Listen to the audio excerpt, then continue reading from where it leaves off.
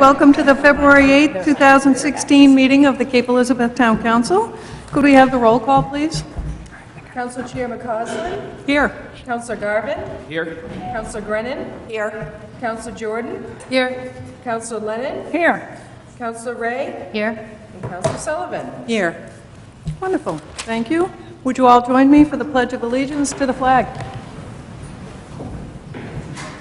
Pledge allegiance to the flag of the United States of America and to the republic for which it stands, one nation, under God, indivisible, with liberty and justice for all.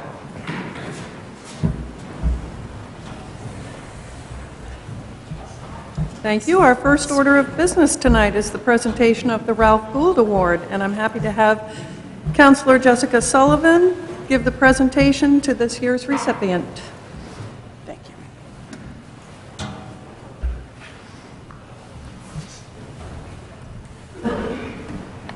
Thank you, Chairman McCausland. Before proceeding with the presentation of the Ralph Gould Award to Norman Jordan, I'd like to recognize Norm's family and friends who are here tonight. His son Greg is here. If you'd please stand for everyone. And there are friends, there are members of the Cape Elizabeth Historical Preservation Society here. Would you please stand so the council can recognize you? And any other friends that are here that I'm, for the Senior Citizens perhaps, Advisory Commission? Okay. All right. Thank you. The Ralph Gould Award was established in 1986 and was named for the late Ralph Gould to recognize his community service and subsequently to recognize those who provide community service in the same spirit as Ralph Gould. Norman is the 27th Cape Elizabeth citizen to receive this award since its inception, and he joins a distinguished and diverse group.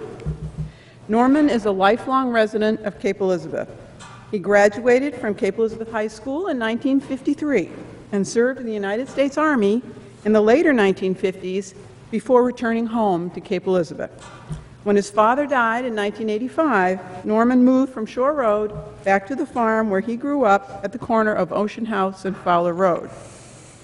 Norm has been an active volunteer citizen.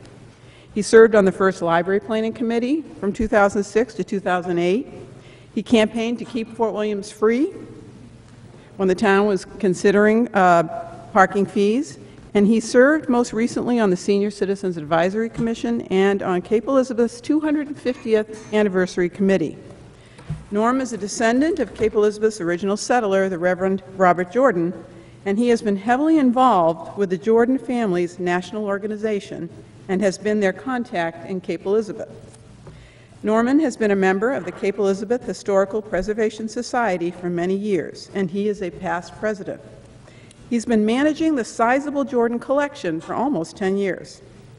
He is well known for generously availing himself to many people wanting to learn more about the history of Cape Elizabeth or, for example, the history of the old farmhouse they just bought.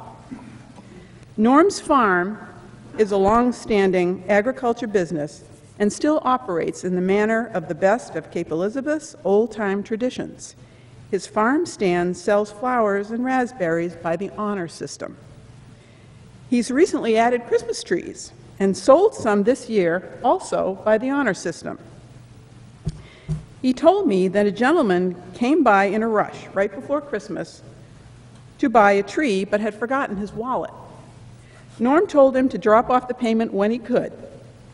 No payment came, and Norman thought, oh well, I guess that's that. However, a check did arrive in the mail from out of state on January 26. His farm is locally famous for flowers and has been for several generations. It's not uncommon for someone now living away to stop by and tell Norman that they used to pick flowers at his farm when they were growing up. Norm and his flower gardens have touched people's lives in ways that most of us are unaware of.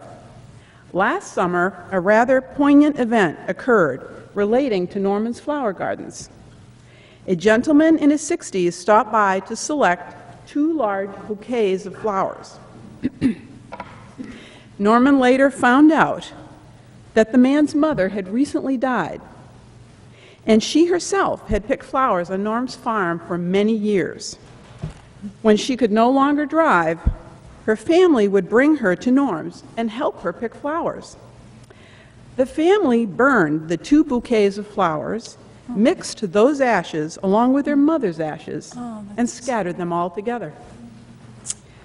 Norman, ever the historian, is a well-traveled farmer and has been to many faraway places such as Morocco, which, he told me when I was chatting with him, was the first country in the world to recognize the United States as an independent nation, and that we established our first foreign embassy there. Norman's love and knowledge of Cape Elizabeth's history are legendary. He has been a valuable resource to many Cape citizens, those of us who have lived here for years and those who have just arrived. Members of both the Cape Elizabeth Historical Preservation Society and the 250th Anniversary Committee and the Senior Citizens Advisory Commission have shared that Norm's stories of Cape's history always bring tremendous perspective and fun to the business at hand.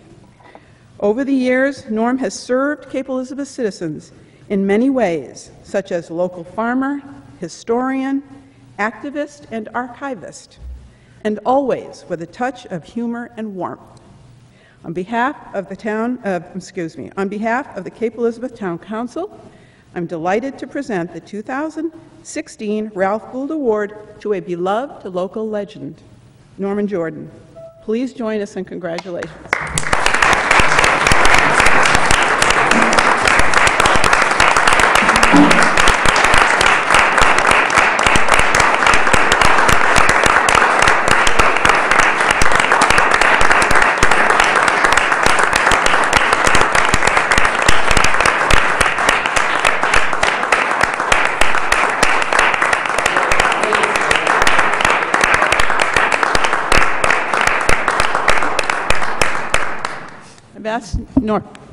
I've asked Norm if he would say a few words.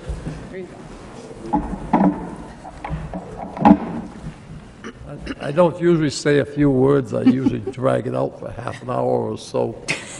And I've got 2 cousins on the council there, and I think if I did a little digging, I can find a third. Yes, this family thing is an addiction. Lots of times had something I should be doing, but I was on the computer looking for somebody that got married in Nebraska, 1822 or something. Yeah, that story about the ashes. Yes, that day, my ex-wife was there. And my youngest grandchild, my little girl, she was probably 8 at the time, they took her down to the Kettle Cove. And Althea came back and told me about it, that she said there were a group of people there obviously splitting ashes. And one of the men said, "Oh, she got in my eyes." And then a week later, 2 weeks later, I went out there one day, there was a man out there just kind of walking around, maybe picking some flowers. And he said, my mother used to come here all the time, and we picked in the same story. It was the same people that my ex-wife saw for the ashes. I thought it was nice. Yes. A lot about Cape Elizabeth. When I was in school, that was a stage. A pretty good stage, too. It had the curtains and the drop curtains and everything. I can't remember the name of the play, come think, but I meant to look that up. In the senior high school, I was a senior in high school, senior class, I always put a play on here. I was stage manager. I don't know how much well I did. My flower garden is, some of you ladies and men even pick flowers there. I just sent in the orders for seeds a couple of days ago. And I get a lot of people tell things. I had one lady, obviously Spanish, The lady said she's picking flowers. It's the first time she's ever picked. So I went out and talked to her. And I said, first time you ever picked flowers? She said, yes. I said, well, that's nice. You have a good, she said, I'm enjoying it very much. And very nice here. Perfect English. She must be an English teacher someplace. And I said, well, she said that the first time you ever picked? Yes. And I said, well, where are you from? And she said, Bolivia. I said, well, they raise a lot of flowers in South America. And she said, not where I live, nothing but rocks and ice. It was up in the high Andes. Another lady once kind of grinned at me and said, you're doing this all wrong. And I said, yeah? She says, well, yes, you should be giving us these flowers free. Judge. He says, and charges $50 an hour for the therapy. And then one more. Lady this summer told me, she says, well, my husband got transferred here to Southern Maine last year, and we came and rented a house because we wanted to be sure what we bought was what we wanted. And we made a pact, and he looked for houses, and I looked for houses that we knew both would like, and 2 or 3 or 4 weeks sometime. But she said, I had the last choice. It was up to me which one we did, no matter what. So she said, we went and looked at these two places, one in the Cape and one in Falmouth. And she went back to her husband, and she says, no, I'm going to take the one in Cape Elizabeth because that's where the flower garden is. And I don't know. Yeah, my family, I was in the 4th grade, which was right corner window right over there.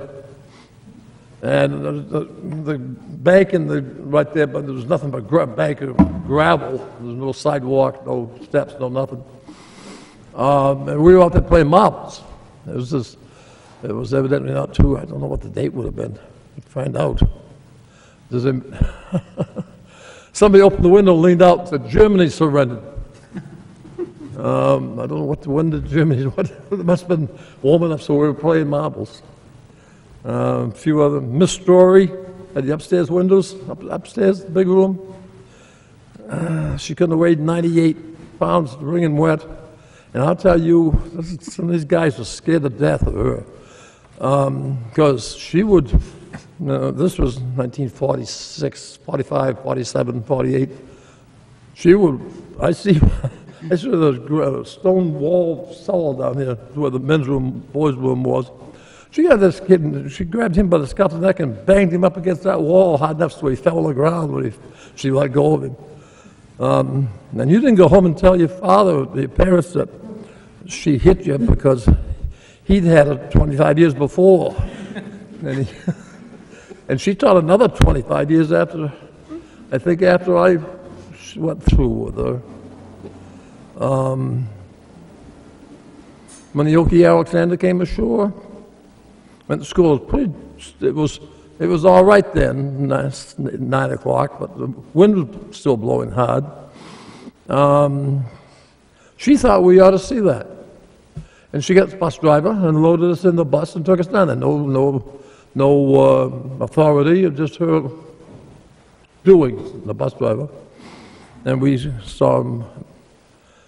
I remember years later, late enough, so I was working at Jonesy's.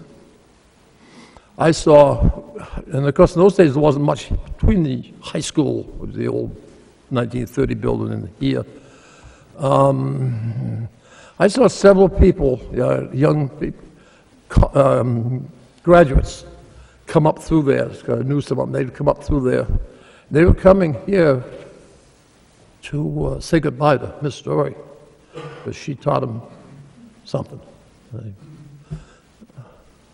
She had a sister that taught in Scarborough, and they traveled every summer.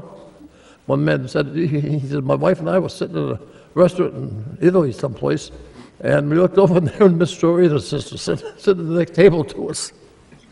Yeah. The Jordan family was very deep. We have probably rolling up in Lewiston probably has got 40-odd thousand descendants from that one couple that got married on Richmond's Island in 1643. Not all with John name, of course, but we chased them. And they traveled all over the world. Those little tiny ships, some of them. I had one, and women were, the sailors didn't like females aboard ships, but the captain's wife could go. And if the captain's wife had children, the first mate's wife could go to help take care of the children. Somebody said, well, maybe she was a school teacher. And one of distant cousins had 3 children. One bought dockside Calcutta, India. Another bought South Pacific, at sea, South Pacific. The third bought dockside London, England. They really got around. And I'm not going to tell the story, but 1860, a family chartered a clipper ship out of New York to go to Hong Kong. And I thought that the captain was married to a Jordan girl. Turned out to be wrong. Unusual name, too. They had a big birthday celebration in the middle of the Indian Ocean. So one of the girls was 12, about 20-something people in the family was aboard the ship. The little girl was 12. And the sea captain's birthday was the same day. The man, he owned the boat, and the captain. She was 12, and he was maybe 32. I knew immediately mine was wrong because my man would have been 60s. And that girl had a birthday in the middle of the Indian Ocean in 1860. It was Franklin Delano Roosevelt's mother. Wow. That's why there's so much about it on the internet. I think probably that's, although I could go for a long time. Thank you. When they came over to see me, she came over to see me. I did. And she told me that, I said, what? Who? Me? Why? Good. Thank you. Before you leave, can we get a picture for just a minute? Sure. Yes, hold this. Yeah. Sure. Let me keep my... Yeah. Good. I didn't make a face. Want to do one without the glasses? I'll check it. Want to do one without the glasses? You can do one. I was... Some of us...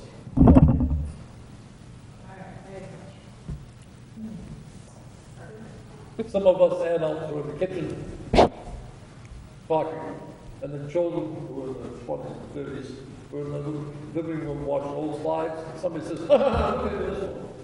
I knew who they were talking about.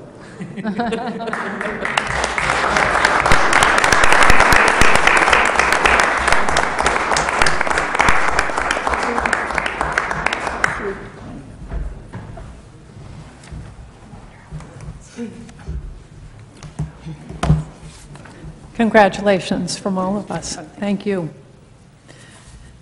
All right, we'll move on to Town Council reports and correspondence. I have a couple of quick items tonight. Just in case there's anyone who doesn't already know this, we had a ribbon cutting this morning at the library. Went very well.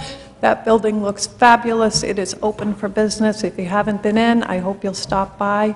I think it's a tremendous addition to the town center and really a wonderful resource for our community.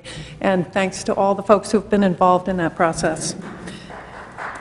All right, I'll clap too. Thank you. Also, I wanted to mention that for those of you who hadn't heard this already, I'm sure it's not news for most people in the community, I'm sorry to say that our school superintendent, Meredith Neto, has announced that she'll be leaving us this summer. We wish her well in her new position in New Hampshire, In the meantime, I know the folks on the school board are working on, I think they've hired a consultant to help them work on the process for finding her replacement. And last but not least, I also wanted to mention that we had, on the council, we had an email today from the chair of the school department letting us know that the proposed schedule of the process for the adoption of the FY 2017 budget, that document is now available online if you look on the school department website. It'll give you an idea of what the process is over the next couple of months as they're working through their budget procedures. That's it from my end. I suspect there are a couple of council members who have something they'd like to report on tonight. Yes, Patty. Yes, I do. I just wanted to add my accolades to all those that were involved in the opening of the library. If you haven't been, it's absolutely spectacular. I would encourage everybody to go. And as the liaison to the library trustees, I just wanted to let the community know that there is the staff and all the trustees worked really, really hard putting together an opening month of events. We have 28 days of events in 28 events in 28 days. And things like robotics demonstration, there's going to be a jazz concert, a piano concert, a Winterfest, and more. So I would encourage you just to quickly, there's some flyers about town, but also you can go on to the Thomas Memorial Library.org website, and there's a listing of events there. So please come, enjoy. Thank you. Anyone else? Yes. Just that the ordinance committee will have a meeting at 1:30 on February 23rd. We'll be continuing our discussion of the boards and commissions ordinance. Thank you. Okay, we'll move on to the Finance Committee report. I will defer to Michael. I'll defer to you, since I didn't. Oh, okay. Yeah, put them together. The municipal finances thus far are working out pretty much according to plan. There's a few issues with maintenance of equipment that's a little bit over budget, but obviously with the lighter winter thus far, although that seems to be changing, you know, those we seem to be having some savings in those areas. But overall, things are in pretty good shape. People are still continuing to buy new cars, and things are in good shape. Great. Thank you.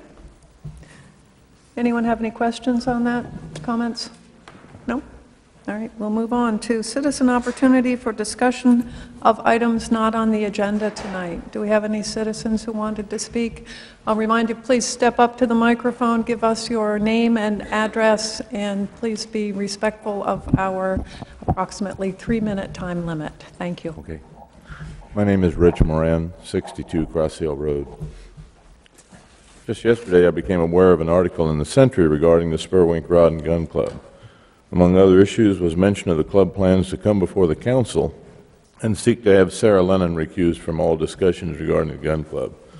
Specifically, club officers also will ask during their next appearance before city councilors that it recuse Lennon from further participation in deliberations regarding to the club. I strongly object to such an action. Having opinions about an issue does not constitute a conflict of interest. Before I proceed, I should note that I do not know Ms. Lennon or her opinions. I've seen her in a couple of meetings, but I've never spoken to her. Precedent was cited in the case of Jamie Wagner, who was recused for the same reason.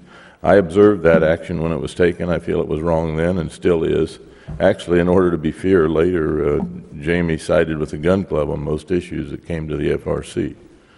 So further, if we're going to consider recusal for opinions, then I think that should apply also to Caitlin Jordan, who demonstrated her support for the gun club in newspaper articles on the FRC and in council meetings.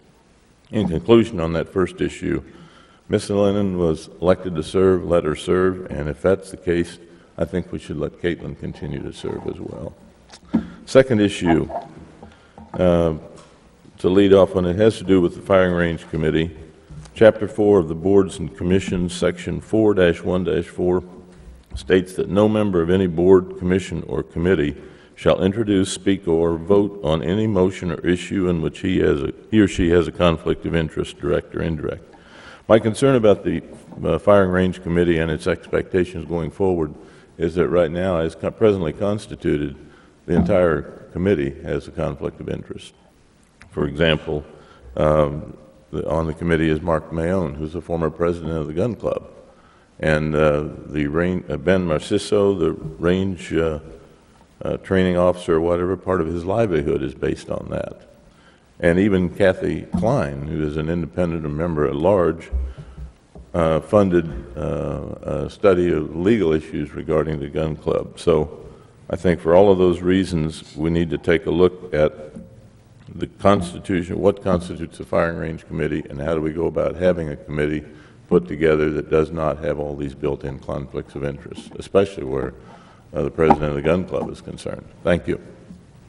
Thank you. Is there anyone else who'd like to speak tonight on any items not on the agenda? Seeing none, we'll move on. Thank you. Town Manager's Monthly Report. You know, due to the weather, I'll forego a report. I know we have a lot of folks waiting for other items. Thank you. Next item is the review of the draft minutes of January 4th, 2016. Do I have a motion to approve those meeting minutes? Yes, Jessica Sullivan. Yes, I move we approve the minutes of January 4, 2016. Thank you. Is there a second? Thank you, Kathy. Any discussion? No? All those in favor? That's unanimous. Thank you. We'll move on to item number 33-2016, Rudy's Annual Licenses. It's proposed to approve the annual malt, vinous, and spirituous license and special amusement permit. Is there a motion? Just a comment. Yes. Yeah, Deborah Lane was away last week, and I didn't see the special amusement permit, but I was unsure. They did, in fact, not apply for that, so if someone makes a motion on that, you should not include the special amusement permit. Okay. Is there a motion? Sure. Yes, Sarah Lynn. I move we approve the annual malt, vinous, and spiritual license permit for Rudy's of the Cape at 517 Ocean House Road. Thank you. Could I have a second? Thank you, Patty. Any discussion? No? All in favor? Any opposed? No? Thank you. We'll move on. Our next item is the public hearing on the proposed Village Green zoning amendment. I'd like to again remind people, if you're going to come up and speak to us tonight, please come up to the podium, speak into the microphone. Give us your name and your address, please, and again, try to be respectful of our 3-minute time limit. With that, the hearing is now open. Is there anyone who'd like to speak?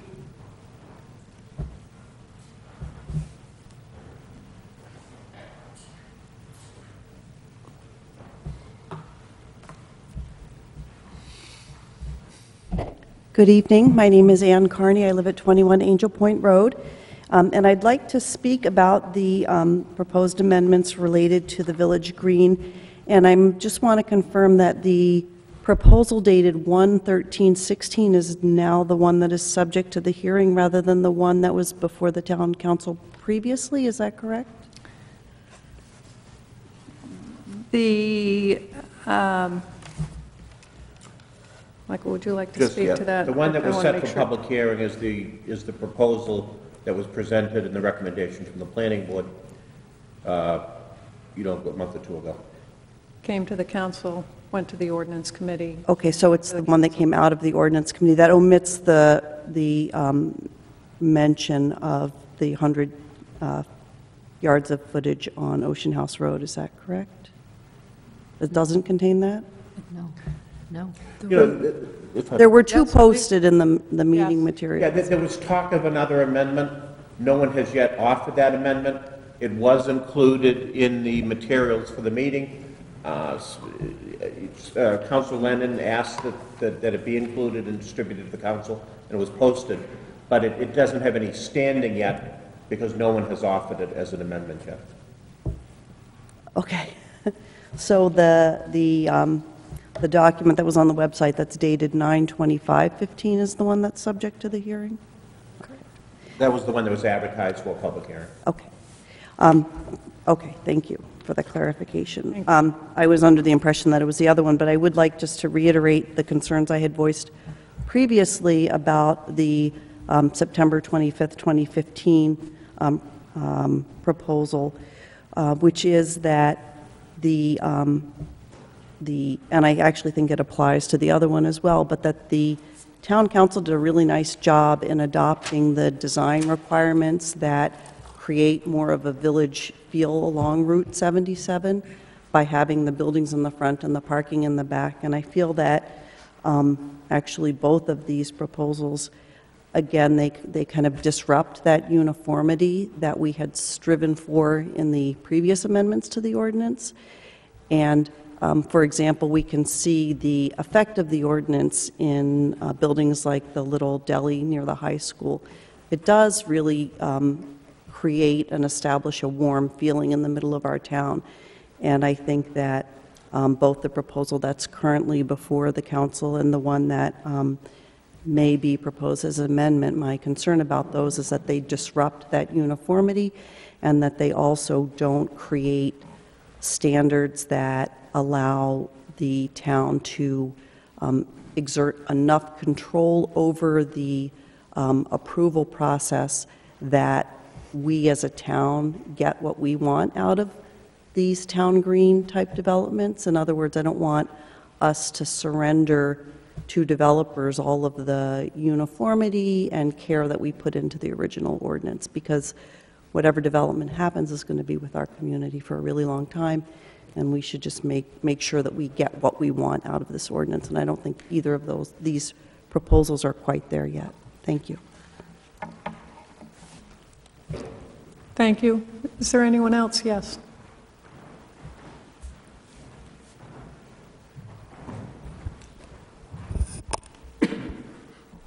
Good evening. My name is Peter Curry. I live at Stony Brook Road and I'm chair of the planning board.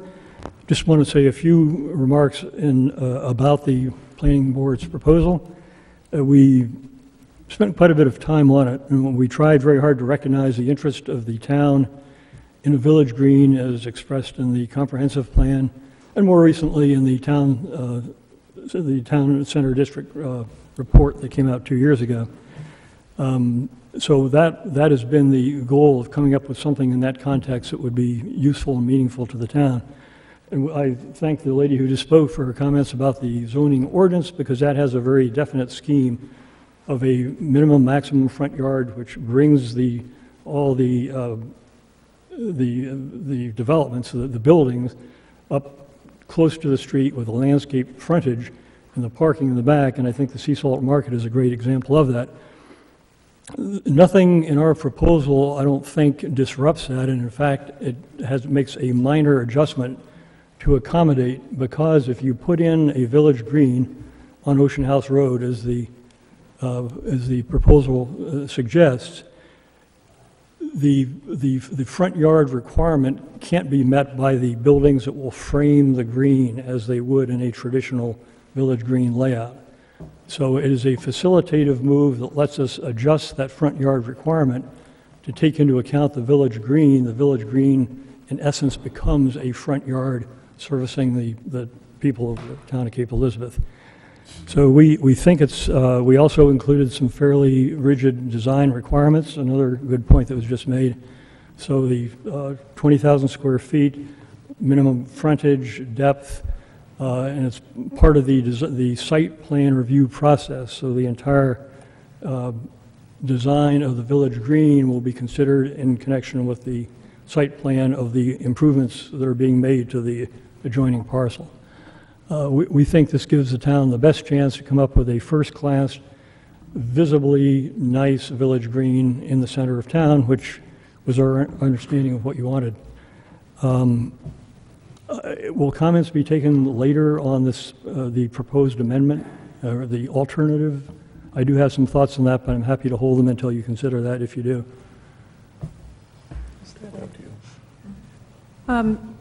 I will probably allow that, because I think it's helpful for us to have that. If we end up discussing that proposed amendment, then we'd probably take some additional comments. Okay, so I'll come back for that. Yes. Okay. Happy to take any comments. Thank you for your attention. Thank you. Is there anyone else who'd like to speak?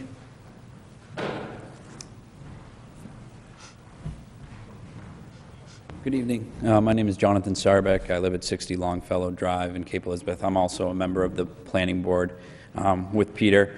I just wanted to reiterate, I grew up in Cape Elizabeth, and sort of like the Shore Road path, the Village Green has been something that's been discussed since the early 90s. And when the Town Center Plan came up with their thoughts in 2014, I think it was item number 4, if I remember correctly, was creating a village green along Route 77 ideally. I think that was a language that the Town Center Plan or committee came up with in their plan.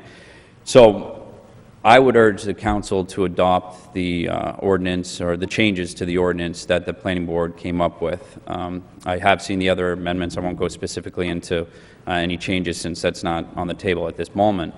But to me, Route 77 is basically Main Street in Cape Elizabeth. It has been for a long time. People who live off of Shore Road, off of Mitchell Road, I would think would share the feelings that when they're going to the high school, they go down Route 77. Scott Dyer's basically the way to the dump for them. I grew up off of Sawyer Road, and I live in Elizabeth Park now, so Scott Dyer is very much, I travel it often, but to me, Route 77 would be the ideal place if this village green was built. One of the things that I think the Planning Board took a lot of time with over a period of months was shaping the ordinance to sort of facilitate a trade if there was an owner of property that was going to sort of give the town what would turn out to, I believe, be 20,000 square feet of village green, basically give it to the town to own, which is a huge dedication, a huge property, amount of property that somebody would be giving up in order to get sort of the setbacks, I believe, changed by 10 feet.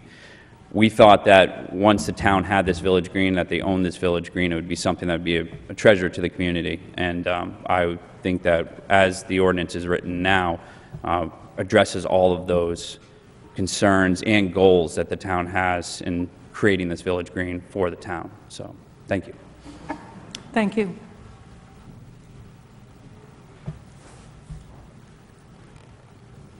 Is there anyone else? Seeing that no one else wants to speak, I'm going to close the public hearing. Thank you. And we will move on to our council item number 34-2016, the proposed zoning amendment related to a village green. Do we have a motion from a council member? Yes. After a lovely discussion at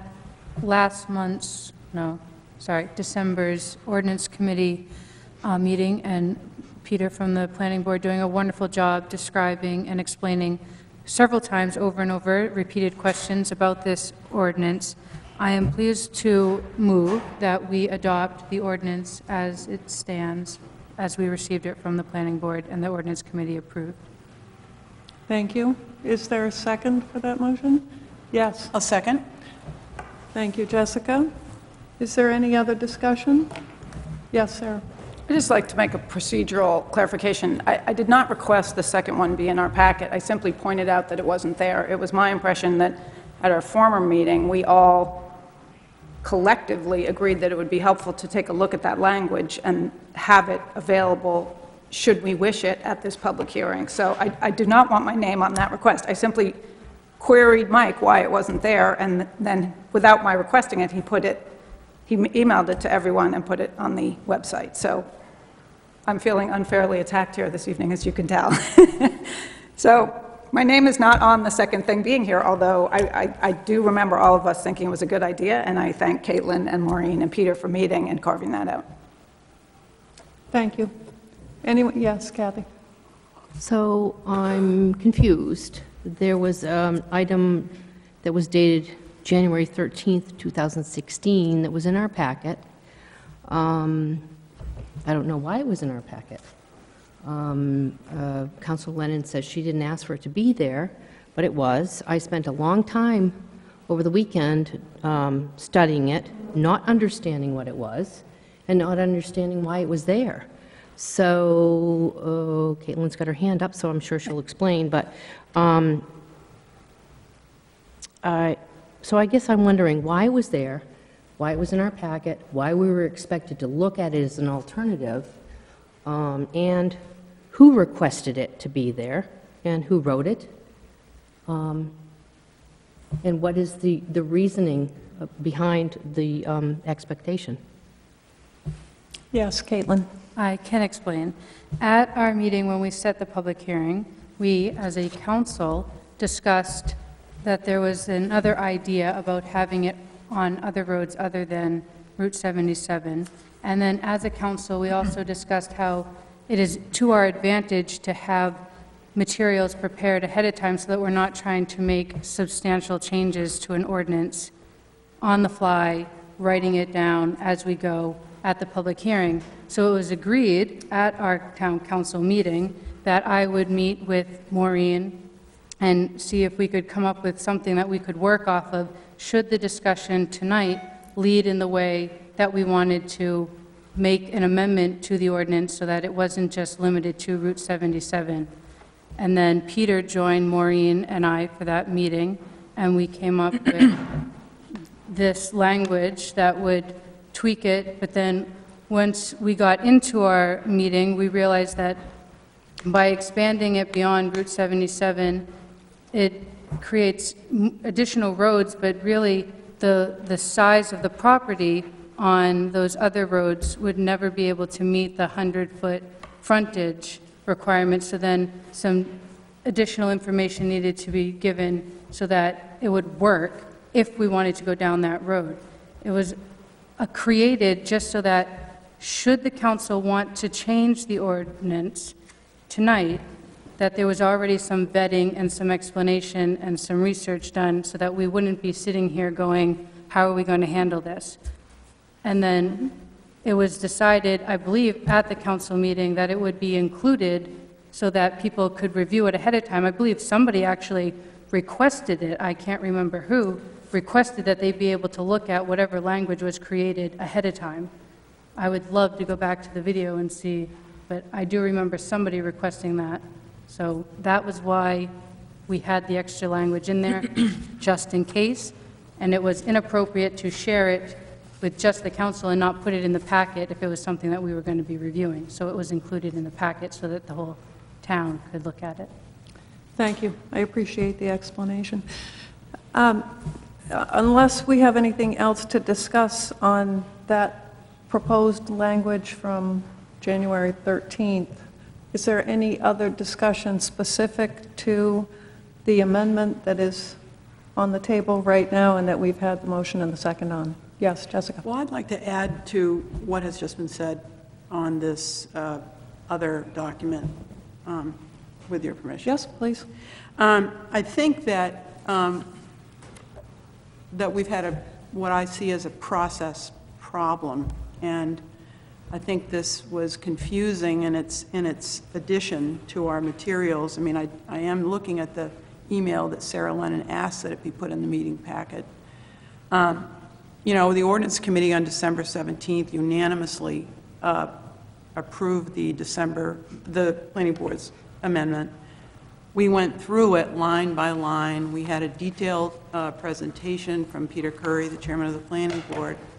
And so, you know, it was confusing to have a change of heart by two Ordinance Committee members at that point, or later by January 4th. So what occurred between December 17 and January 4th, I'm at a loss to understand. So I think that going forward, it would be very important for counselors to be vigilant about the process by which we deal with all of our issues so that we can have full transparency in our deliberation. I understand what was likely behind this, but I think it was unfortunate in how it was handled. And so I would like to express that. I thank you. Yes. I think when I'm hearing this is, with listening to what Caitlin said and remembering what went on in our meeting, I think there was a specific request for it to be done in this way, and then it didn't show up. I, for one, got to say that I was like, where was that other green, as they named it, Green Village portion of it, so, because I thought there was going to be dialogue potentially about that.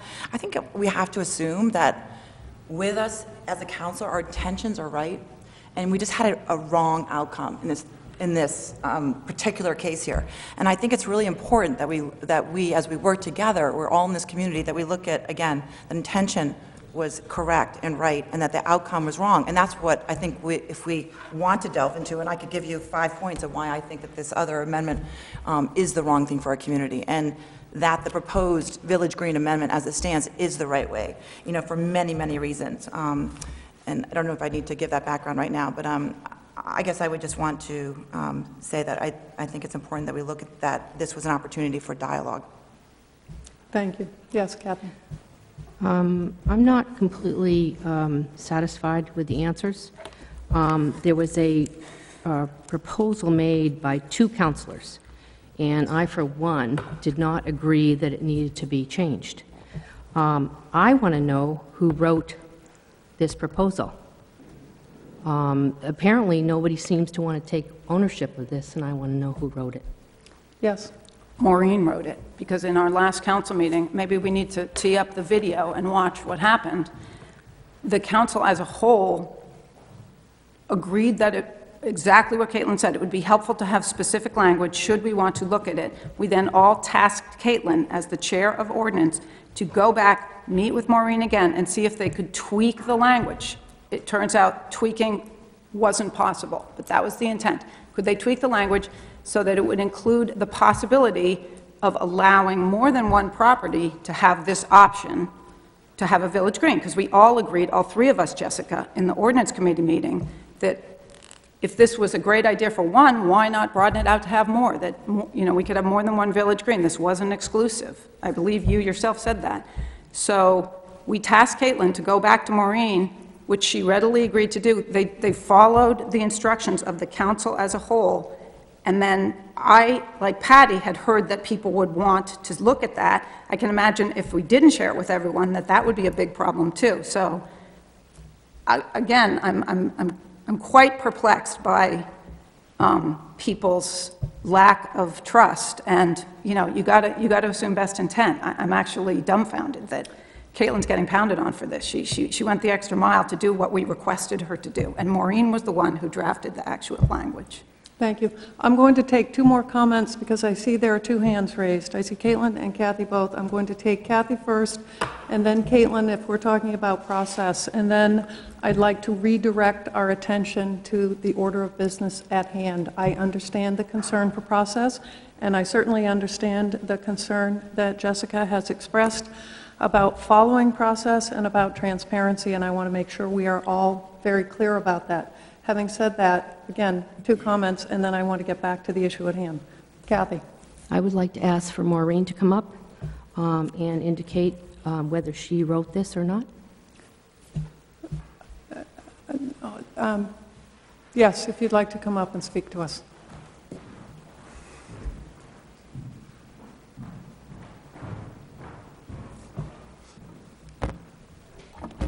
Good evening. Good evening. In my opinion... Kathy, would you like to repeat that? Yes, please. Maureen, I would like to ask if you wrote on page 4, item 4, which is part of the January 13th, 2016 Green Village Ordinance Amendment. So there are 2 amendments before you. One is called the Village Green Amendment. That was prepared by the Planning Board, recommended also by the Ordinance Committee, and then there's a second amendment called the Green Village Amendment. The Green Village Amendment was something I formatted. I did not draft it. I received language from Councilor Jordan. We had a good discussion about potential shortcomings with that language, but I was asked to prepare it, and I did. Thank you. Thank you. Caitlin, did you want to say something else, or did you have another question? My only comment was about including in the packet that if our discussion tonight had gone down that road, that I think our citizens would have been disappointed if all of a sudden we whipped out something that had been asked to be prepared and they hadn't seen it ahead of time. When we're talking about process and transparency, that's my only comment. Thank you. Okay, back on task on the proposed zoning. Yes, go right ahead. I want to comment on this, as it's one of my responsibilities to decide what gets posted online. You know, I've been at this 30-odd years. If a counselor has ever asked, either in the electronic age or before the electronic age, to forward something to the whole council, we do it. Yeah, you know, it's every counselor has the right to do that, and it's a responsible thing to do because it also does add full transparency in terms of making sure that other counselors and the public knows that maybe an amendment would come up. And when a citizen raised the issue earlier, Ann Carney, it was asked, you know, what's the actual public hearing? We clarified that. But, you know, I would hate to think we get into a situation where counselors can't ask us to distribute stuff to other counselors, either, you know, that relates to a meeting agenda item, either electronically or otherwise. And, you know, in this case, we got an email. It was requested by a counselor to put, I thought we were just a few steps more along. To avoid any online conversation, should we just put both versions in the meeting packet? That's what we did. I don't see any harm with it. I think everyone should know what should possibly come up, you know, if things are floating about. And I think I agree with what Caitlin said. Otherwise, you know, I don't think we would be practicing transparency. So I would just hate to leave a message to, you know, unless you want to give that message, that's fine. But, you know, if you only are going to let the manager decide what goes in the packet, and counselors aren't going to have the right to put stuff there as well, I think that's way too much authority to the town manager. And the council, each individually should have that right. Thank you. Thank you, I agree. Yes, Jessica. One more comment. This is something that has not been raised, but just for the public's clarification, this alternative amendment that was emailed to us 6 days ago had not been seen by the ordinance committee, had not been vetted by the ordinance committee, just so that's clear. Thank you. Okay, back to the item I believe that is in front of us that has been moved and seconded. Is there any other discussion about that proposed Village Green zoning amendment? Yes. I would just like to thank again the hard work put in by the planning board. They had 4 meetings, including a public hearing on this amendment. They spent a great deal of time and a great deal of thought in crafting it, and I would like to thank them for all that effort. That's great. I would second that, and I would also say the same to the folks on the ordinance committee. I know there's been a lot of work done on this, and I know there has been a fairly long and extensive public process with input from a number of people. We appreciate that. Thank you. Any other comments? Any other discussion? Are we ready to vote? Yes? All in favor? Any opposed? Thank you. That motion passes 6-1. Great. We will move on to item number 35-2016, the Fort Williams Park Group Use Requests for 2016. Mike, you'll introduce that? I'd be happy to, and Bob Malley's here, who is the staff liaison to the Fort Williams Advisory Commission.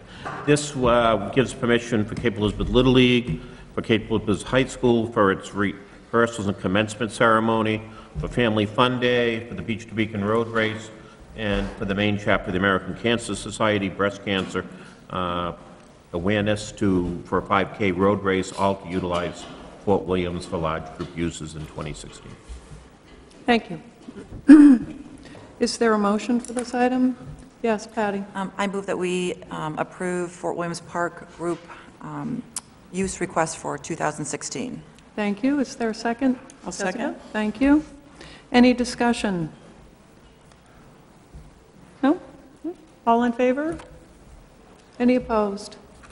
Nope, that's unanimous. We'll move on to item number 36, 2016, the proposal excuse me, to engage James Safian as bond counsel. Mike, you'll introduce this one too? Yes, one of the town council's responsibilities within the charter is to appoint attorney or attorneys for the town of Cape Elizabeth. One of those attorneys is the bond counsel. Bruce Cogsall has been a long time bond counsel, actually taking the place of a gentleman named Charlie Allen, Tom Allen's father. Some of you remember Congressman Tom Allen. And, Pierce Atwood has been our bond counsel for generations, and Jim Safian is now the lead bond counsel at Pierce Atwood, and I would recommend that he be appointed to be the successor bond counsel. Thank you. Is there a motion? Thank you. Kathy? Hi, I would like to move that we accept James Safian as bond counsel, replacing Bruce Cogsall, that we would like to thank very much for his service for 30 years as our bond counsel. Thank you. Is there a second? Jessica? Was that a second? Yes? Yes. Okay. Yes, I'm Just sorry. checking. Thank you. Any discussion? Any comments or questions for Mike? I'll just say he appears to be highly qualified and highly competent. All in favor? That's unanimous. Thank you. We'll move on. Item number 37, excuse me, the proposal to bond improvements to the recycling center. Mike, you'll introduce this item too. Yes, thank you, Chairman Gosselin. This item would authorize the expenditure of up to $1.4 million for improvements and upgrades to the town's recycling center in the issuance of bonds. It is subject to a proposed citizen vote in June of this year, as the charter provides that any expense over $1 million needs to be reviewed and considered by the voters. The bond counsel, recently appointed, has drafted a bond resolution for your consideration. The town council's had a couple of different workshops on this, receiving the report of the Long-Range Solid Waste Study Committee, and you had a public hearing last month on it as well, and asked that it be put off to this month to actually prepare the bond resolution, and is now before you for consideration. Thank you for that. Is there a motion for this item? Yes, Jessica? Thank you for that privilege, Chairman Coslin. Yes. I move that we approve the proposed bond for the pool, good grief. Jumped ahead of Almost. We're myself. not quite there yet. I move that we approve the proposal to bond improvements to the recycling center. Thank you. Is there a second? Yes, Jamie? I second. Thank you. Any discussion? Any comments? Yes, Caitlin? My only comment is that I will be voting for the bonding for this, but I don't want it to lead people to think that it's my approval of the recycling center plan, just that I don't want, should the voters vote to approve this in June, I don't want this to be held up by delaying it in any way, so approving the bond ahead of time. Okay, thank you. Anyone else? No? All in favor? Any opposed? No? Unanimous. Thank you. And thank you for that motion, Jessica. And we'll move on to number 30. It was. We'll move on to number 38, the proposed bond for pool improvements to humidity control system and disinfectant system at the Don Richards Community Pool. Mike, would you like to say anything about that? Yes, thank you, Chairman Gosselin. This item would authorize expenditures up to $700,000 to replace the humidity control unit at the Donald Richards Community Pool, and also for a new disinfectant system. The Town Council began to discuss this as a Finance Committee last April, looked at some short-term solutions, thought it was more important to look at it long-term, since the humidity control unit had been failing and was showing that it needed quite a bit more work than just a temporary fix. Further, throughout the process, a number of folks indicated concern with the chlorine levels in the Donald Richards Pool, and wanted us to look at alternatives to the maintenance of the pool water by chlorine. Greg Marles, the facilities manager, worked with Harriman Associates, who were the original designers of the pool, as you know, the pool that's now there and this equipment, and has come forward with a new system that will reduce the chlorine about up to 90%. So it will make for a much more enjoyable pool experience for individuals. It'll replace outdated equipment. Because this is under $1 million, the final vote is up to the town council, and it would not specifically go to the voters for approval under the charter. And Greg is here if you have technical questions, because I'm not the technical guy on this. Understood. Thank you. Is there a motion for this item? Jessica? One I tried to make earlier. I move that we approve the proposed bond for pool improvements to humidify, to the humidity control system and disinfectant system at the Donald Richards Community Pool. Thank you. Could I have a second? Thank you, Patty. Second. Any discussion and any questions for our Facilities Director, Greg Marles? Yes. I just wanted to thank Greg for his presentation to us recently at our workshop. This is a big ticket item, but this is what I view as a vital community asset. And pools are very expensive. That's just the way they are. Mm-hmm. And I think that it's wise to be proactive on what is actually happening with that in that engineering system. So I am very much in favor of approving this. Thank you. Yes, Kathy. At the risk of sounding like I'm repeating myself, I'd like to thank Greg as well. We had some questions for him. It's expensive, but I also think about that the senior citizen groups like it, the young children like it, and everybody in between. And it's been a very popular item for years and years. As much as I'd like it to be $10,000, I recognize that it is not, so I'll be supporting this. Thank you. Thank you. Any other comments or questions? Any questions for Greg? No? Are we ready to vote? All in favor? None opposed? Thank you. That was unanimous. We're keeping you busy, I know. Good. That's good. Good attitude. All right, we'll move on to item number 39-2016, and this is the approval of the warrant and ballot question. And Deb, I think you'll be introducing this item. Yes, thank you very much. Yes, this is the warrant for the June 14th election, which would not only include the town recycling center referendum, but also the school budget validation referendum. The warrant is posted in the town in various places at least 7 days prior to an election. It also will include a specimen ballot when it is posted as well.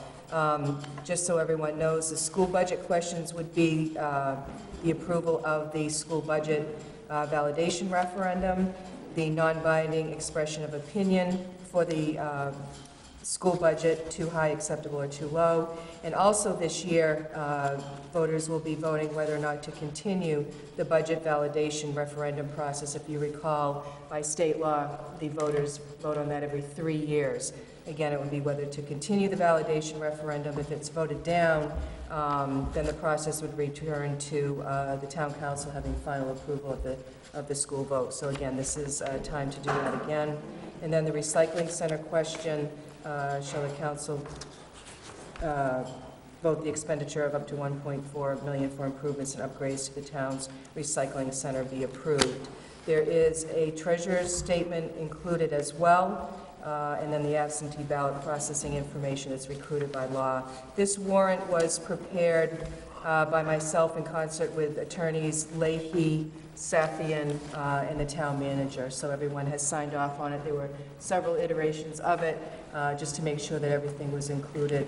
Also, you'll see that we'll use the warrant to also produce the ballots as well. So this warrant is ready for council approval this evening.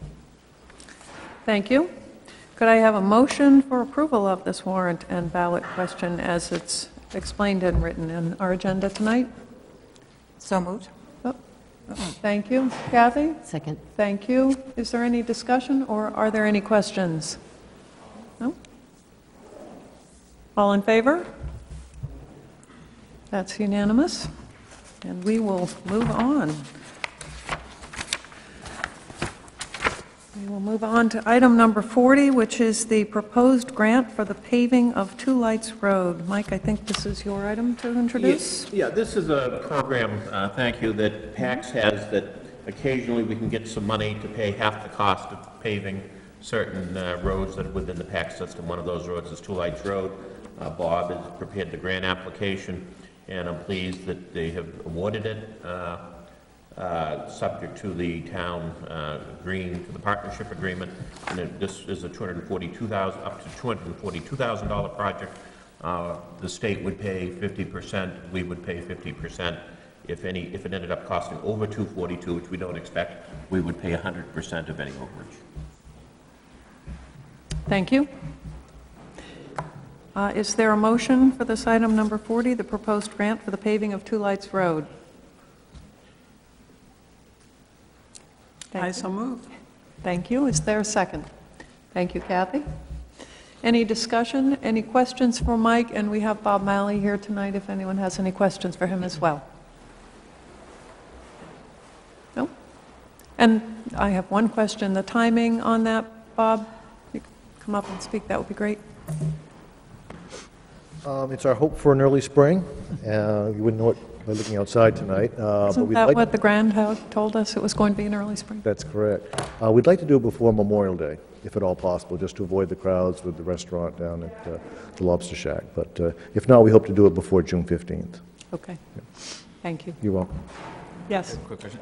Is this the same type of project that was done on Mitchell Road last year? Yes, it'd be a shim and an overlay. A one-day kind of... Depending on the weather. 2 days. Yeah. Sometimes it can be 2 or 3. Not all summer. No, not at all. The day they arrive. That too. Okay. Thank you. Any other comments or questions? No? Thank you. You're welcome. Okay. All in favor? Any opposed? Nope. That passes unanimously. Thank you. And we will move on to item number 41-2016. This one also has your name on it. I think, Bob, will let Mike introduce. Yeah. The truck that plows, among other things, the town hall, the Thompson Memorial Library lot, the fire station lot, the police station lot, and odds and ends of the school grounds, has developed cracks in its frame. And if you know anything about trucks, when they develop cracks in their frame, that's not good. You really have to take it out of service. It becomes dangerous.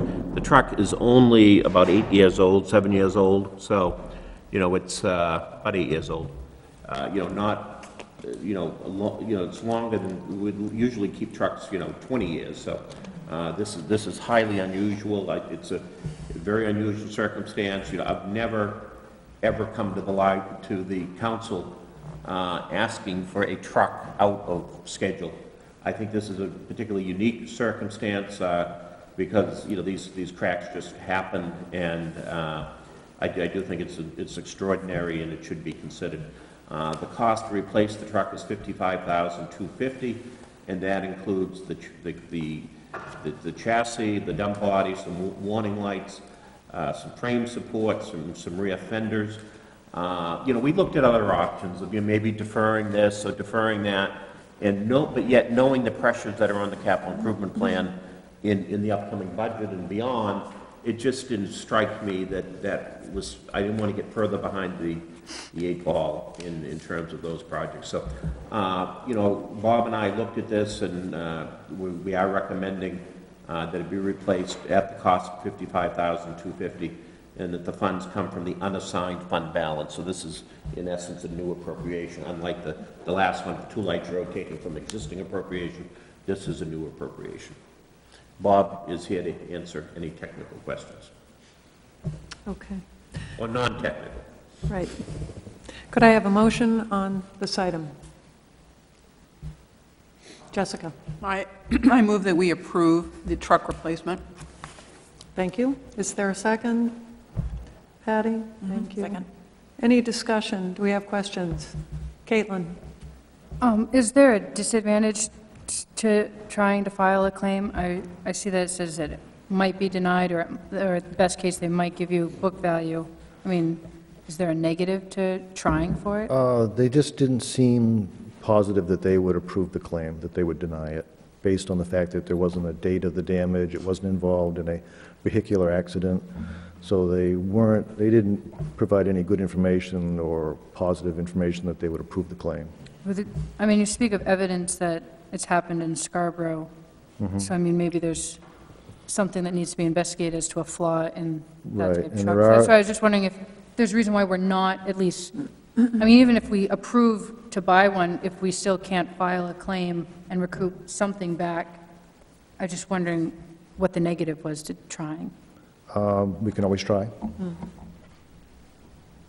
Yes, Jessica? I had a question, thank you, about warranties on a chassis. I mean, maybe for trucks, they're different than from cars, but I imagine you've explored that, but as this is a pretty young vehicle, Generally, when we purchase equipment, we always specify a 5-year warranty, so we always specify a 60-month, which is an extended warranty. We're beyond that. And there have been other issues. Other communities have had similar issues, so we don't know if there's a design flaw, but there's been no recall from General Motors or anything related to that, so. thanks. You're welcome. Jamie? I just wanted to clarify, this is for new purchase, this is not for used? That's correct. And is there much of a market for pre-owned, or? For the used unit, or? Yeah. There may be. It actually has more value. We looked at actually purchasing just a cab and chassis and reusing the dump body, but the truck probably has more value with the dump body on it. You'd also then have a new truck with a used body that you'd have to replace before the truck reaches the end of its useful life. So it actually has more value the way it is right now, with the engine and the transmission being in good shape. Right, is there much market for a used entire setup? No, but there may be some leftover units. There may be a unit that someone has on a lot that's not the right paint code or paint color that could be painted where we could achieve some savings.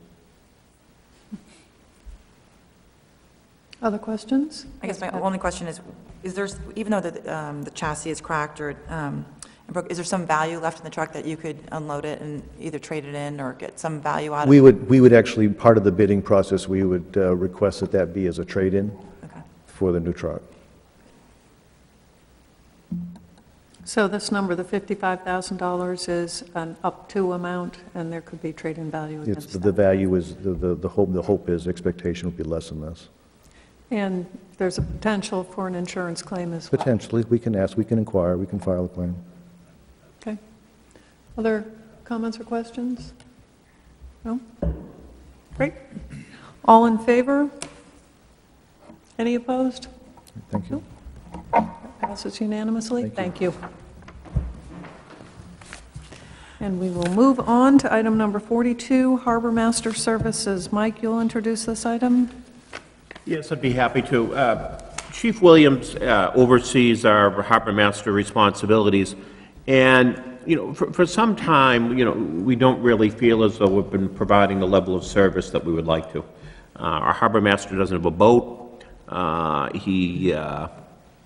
You know, there just seems to be a better way to do it. One of the council goals for this year was to explore, you know, cooperative arrangements, working with other communities to provide different services. The town of Scarborough, existing harbor master, just retired or resigned. Retired? I don't know his age. Just left. And they're in the process of hiring a new harbor master, so it seemed to be a good time to explore with them the possibility. So the way this would work is that, you know, if you approve this in concept this evening, we would then go back to Scarborough, work out an interlocal agreement, would then bring back to you the specific appointment of a harbor master, since, you know, I believe in the state rules that the municipal offices have the responsibility for actually appointing the harbor master. But basically, we would move from a very part-time harbor master to sharing Scarborough's harbor master, and they would provide about 155 hours of service. The cost would be approximately $1,500 more than the current service, but we believe the service would be immensely improved in terms of the professional experience and knowledge of working with moorings and other issues. The the person who Scarborough works for also is the clam warden and, has a few other marine resource officer responsibilities, and is also a sworn police officer, which also, we don't have those problems, but nonetheless, it's not bad to have. So I would recommend that you accrue moving forward with this arrangement with Scarborough, with the understanding that we'll bring back to you a interlocal agreement and an actual appointment of the harbor master. I don't know the name of the new individual that they've hired, but I think overall it's a good way to go when, we're just not big enough that we can attract a harbor master and supply the harbor master with all the resources that they'd like to have. And by working with Scarborough, we're able to provide a much better service to the citizens of Cape Elizabeth and those that are interested in our harbors and mooring areas. Thank you. Is there a motion? Yes, Jamie.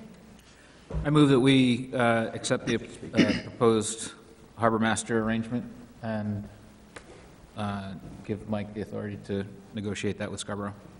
Thank you. Is there a second? Patty? I'll second that. Thank you. Any discussion? Public comment. And do we take public comment first or council member comment first? Take it from the public first. Do we have someone from the public who'd like to come up and speak? Yes. Please come right up to the podium, give us your name and your address.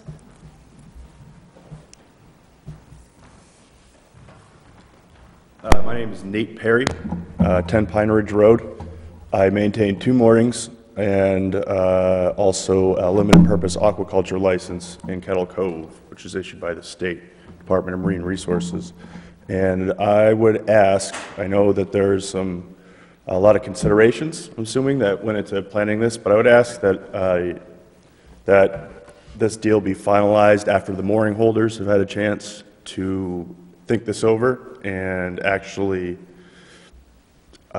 take into consideration other possible alternatives or options, or see how this would actually work, maybe some of the details, because in talking with some folks today, I don't think, at least from the commercial side of things, nobody really knew that this was going to happen. The gentleman's name who was hired in Scarborough, Ian Anderson, sort of worked under the former guy, Dave Corbeau, who retired last spring. I think it was going into the summer. Anyway, I do personally see some value, not knowing, again, the municipal and financial side of stuff as well as you guys would, but I do see a value that's very considerable in having somebody with some local knowledge. Maybe it'll be a case where we don't necessarily find that perfect person to do that job, but I think it should be looked at before. I mean, I don't know how the process works. If it's going to move to a vote, it's going to happen anyway. But I think that maybe the mooring holder should have a little more notification and a chance to mull this one over before it could be completely out of their hands. So that's it. Thank you.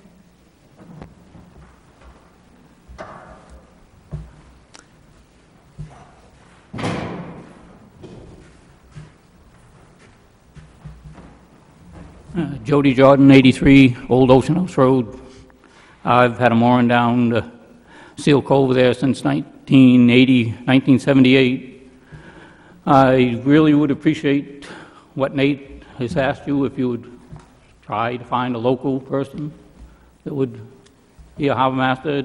I'm probably just old school. I'd just like to keep everything in the town if we could. Thank you. Thank you.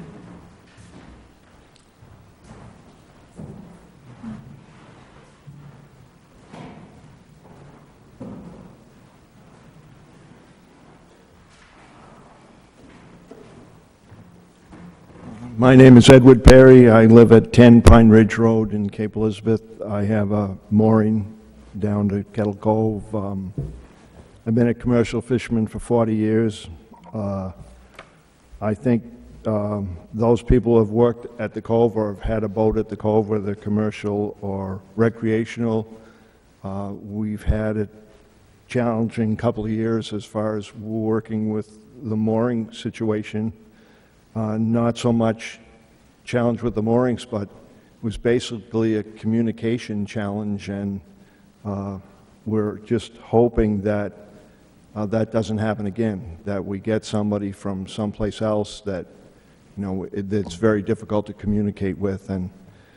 And like Jody and Nate, nobody knew about this. When I called some people this afternoon, they had no idea this was going on, and they wanted to put some input in, but it didn't sound like it was really an appropriate time, and we'd hope that maybe you could postpone it 1 month and send an email to mooring owners so that they could have some input in the situation. Thank you. Thank you. Could I ask you one quick question? Yes. Can you give me an idea of how much interaction or engagement you have with the harbor master as a mooring holder? The past harbor master? Well, we sent him numerous letters and got no response. I send my money in. I assume I have a mooring because the town cashed my check for 2 years in a row. So I had nothing to do with him. He told me my mooring was illegal and that I needed to take it out. He told my son he needed to get his aquaculture stuff out. And, you know, we need somebody we can just talk to. And if you do the math here, the person is going to spend 5.5 hours a week here for half a year. That does sound like, you know, enough time to do things, especially since it also says that it sounds like the town of Cape Elizabeth will handle all the paperwork, the billing and sending out information and so on. So it could be a good deal for everybody. And as Mike McGovern says, it seems to make sense. They provide the boat, they provide the fuel. It could work.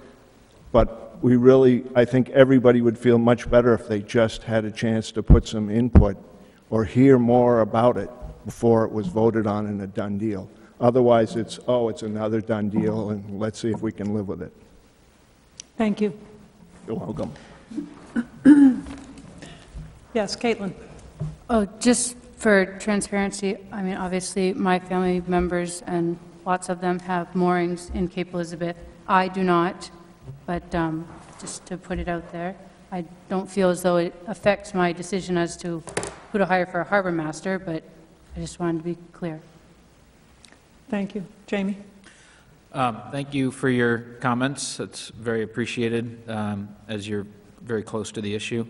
As a point of procedure, I guess I would say that I believe that there would be ample citizen opportunity for comment more specific to the individual and the arrangement when that person, when we go further in the process to actually approve the appointment.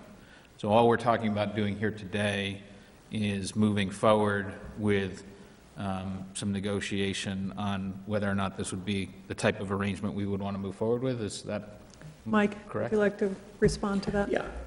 Yes.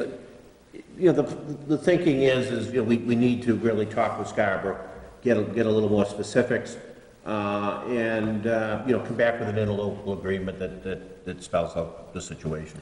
I think the interlocal agreement is more important than the actual person, because persons do come and go. Right. You know, what you're really looking at is the arrangement of, you know, do you want us to be providing this service through a full-time person in the neighboring community, or do you wish us to keep the part-time system that I don't think personally has worked well in recent years? So I think that we would, again, have that opportunity for additional comment, and I know that I imagine I speak for everybody here, would welcome that additional comment too. So please do bring it forward when that time comes about. I just wanted to add that I've definitely been a big proponent of you know, community shared resources. I've talked about that with some of you, some people in the community. One of the things I think that is interesting about this is that oftentimes when we talk about shared resources, we're talking about lowering costs. And as Mike pointed out, we're not necessarily lowering costs here, but you know, another objective is getting better service, which definitely appears to be a clearly met objective with this arrangement. So I think this is a terrific idea to explore further and hopefully put into place.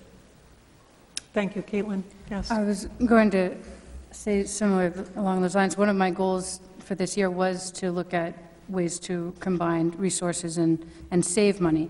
And so in this instance, we're not saving any money. And one of the arguments is that, you know, this way we would have a harbor master who has his own boat. And I do remember several years ago appropriating funds for the current harbor master to purchase a boat through the town, and that never occurred. So I'm just saying, we did put those things out there and they didn't get followed through. So it's not that the town is incapable of providing such resources, that just never happened.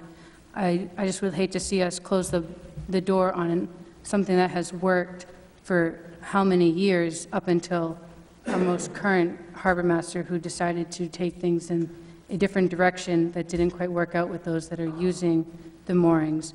I'd also ask that if we're going to move forward, one of the other goals that we've been having as a council is making more people of specific interest aware of topics. And moorings, we have lists, we have addresses, we have email addresses. There's no reason why we can't send out a specific notice to these individuals to let them know that we'll be discussing this further. I was surprised that that wasn't brought up for tonight, since this was really brought out of the blue to many of the members of our community that have moorings. So I would propose and like to see that happen if we're going to be having further discussions and see this on a future agenda. Thank you. Yes, Sarah.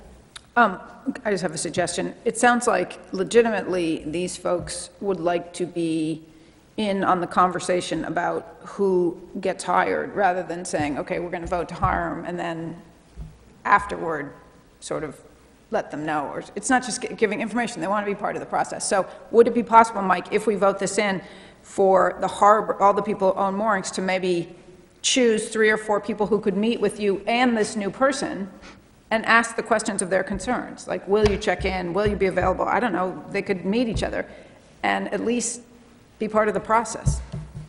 You know, through the chair, Please. you know, I would ask the chief of police who oversees the program to do that, to, you know, and I would limit it to 4, anyone who wishes to meet. Whatever, yeah.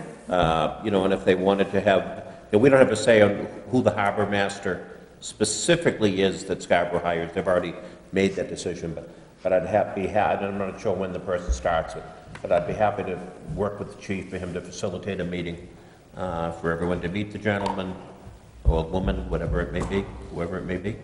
And, well, you said it was Ian, it's a man. Yeah. Yeah. And to move forward and meet that person and have a discussion. You know, I think one of the issues, though, is, you know, I don't want to blame this on just the current harbor master. My sense is this program hasn't worked well for dozens of years. You know, I've never been pleased with this program, and it's supposed to be an enforcement program, and yes, we're supposed to have local knowledge, but in the end, it's an enforcement program. It's a safety program to make sure that the moorings are where they're supposed to be. You know, I think, you know, that you know, we've had people not paying their mooring fees for whatever reasons, I'm unsure. And, you know, we need a little bit more rigor in this program.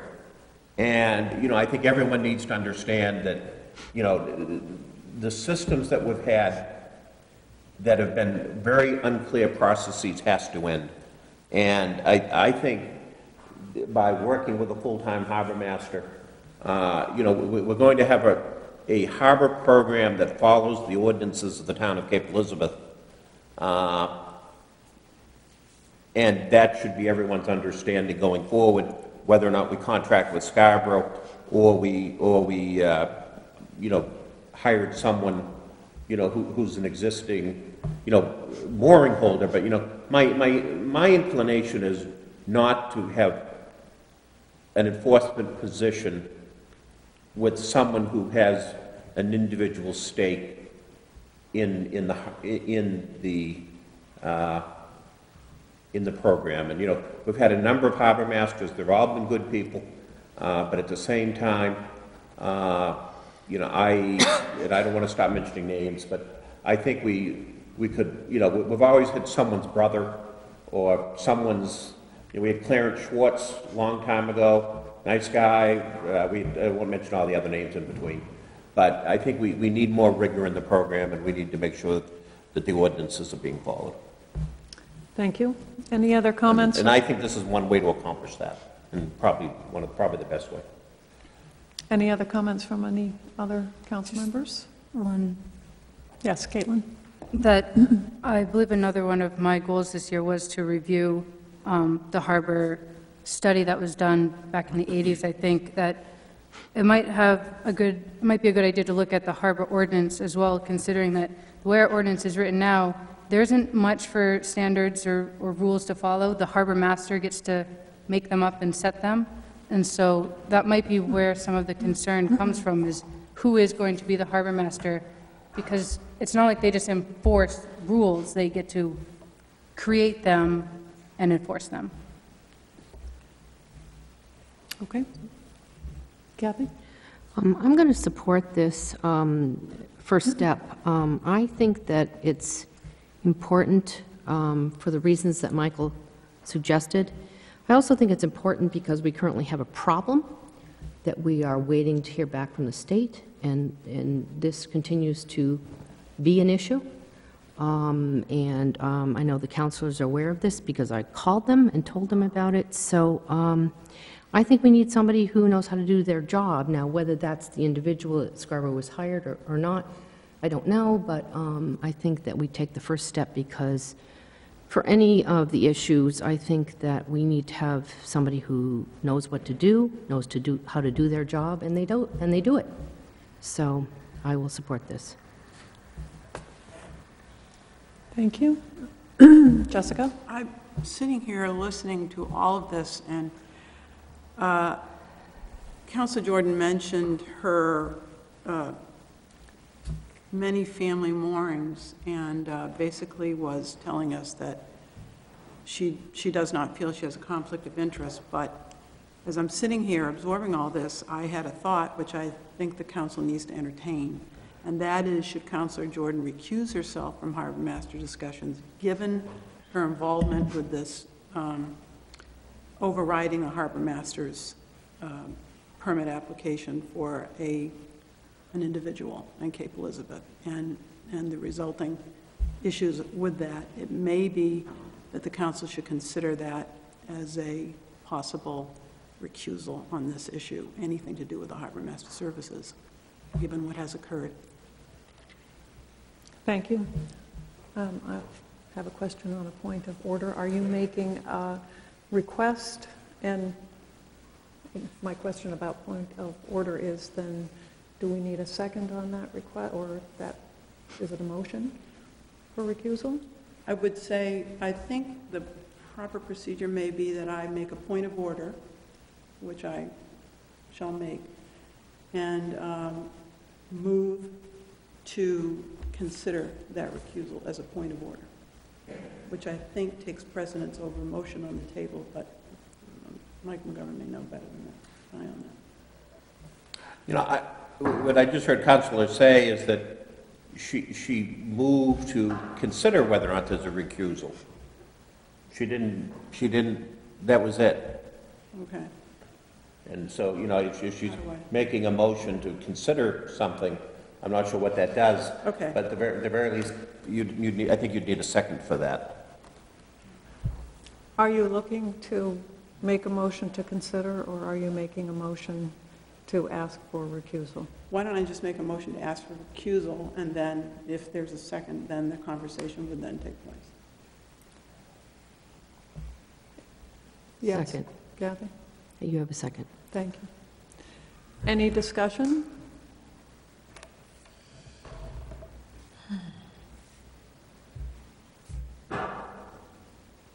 No? No? Would through the chair, would Councilor Jordan tell us what she thinks? Sure, I did.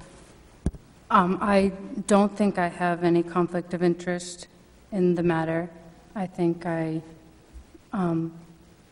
did something several years ago that I did not at the time think was inappropriate or wrong. Somebody came to me and asked if I, as a town official, could sign a piece of paper to move an application forward through the chain of command at the state level, and I did so. And it's come back now, years later, saying that I didn't have the authority to sign such paper. I really don't think it has anything to do with the moving forward with hiring a new harbor master at this point. But that's just my opinion. Thank you. Any other comments or questions? Any discussion? Are we ready to vote on the motion on the floor, which is to ask the counselor to recuse from this discussion about the harbor master? All those in favor of asking for the recusal? Opposed? Do I vote? I don't know. I don't know if you can vote, but yes, you can. Not recused yet. Yes, not recused yet, exactly. Thank you. Okay. All right, so that motion does not pass. So now we're back to discussing the item number 42, the Harbor Master Services. Is there any other discussion about the item on the table right now? The item we're discussing? No? Yes, Caitlin. Just a clarification question. Is it possible to know if the mailings to, or the emailings, or some kind of notification is going to be going to to the mooring holders as we move forward? I mean, do we need to make that into a motion, or is a Can we just nod that? from Mike that that's going to happen, or? I'm happy to answer that question, but first, what's the motion on the table? Who made? Jamie's Jamie. Jamie and Patty seconded to authorize the town manager to negotiate with the towns of Scarborough and bring back an interlocal agreement and appointment of a harbor master. You're really good, thank you. So I understand what the motion is. You know, there's nothing in conflict with that motion to the idea of having a meeting that the police chief would convene with all the mooring holders. We can send out if we have the email list, I presume we do, but I'm not sure. It's one of the issues. Then we'll send out a notice and have a meeting before this comes back to the council. Thank you. I think that's helpful. I would like to thank the three of you for showing up tonight and giving us your input, and I do think it is helpful if you want to participate further in the discussions that we've been talking about tonight. At this point, I think we are ready to take a vote on that item number 42. All those in favor of the motion that Deb just read to us? Any opposed? No? That motion passes unanimously. Thank you. Again, thank you for coming tonight. We will move on to item number 43, the confirmation of community, community services becoming a municipal department. Mike, this one has your name next to it again. Yeah, the council's very familiar with this issue. You've had a couple of workshops, one individually, one with the school board, and it's proposed for you to confirm that community services will become a municipal department effective July 1, and to request the town manager to present a proposed community service budget for the upcoming fiscal year to the town council concurrent with the presentation of the municipal budget. Wonderful. And as you said, we've been discussing this for the last 2 meetings. And do we have a motion on the table, or do we have a motion from a council member? Yes, Sarah. I move that we confirm that community service will become a municipal department effective July 1st, 2016, and request the town manager to present the proposed community service budget for the fiscal year 2017 to the town council concurrent with the presentation of our municipal budget. Thank you. Is there a second? Jamie, thank you. I second. Great. Any discussion?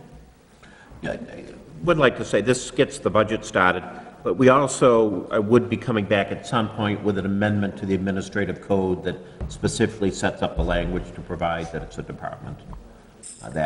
And secondly, we're still awaiting the school board's vote on that. So before we begin to actually amend language, we want to make sure that they're on board as well. Right, and the school board, I believe, will be voting on this tomorrow night. Any other comments, questions, any more discussion on that item? Nope. All in favor? Any opposed? No? That passes unanimously.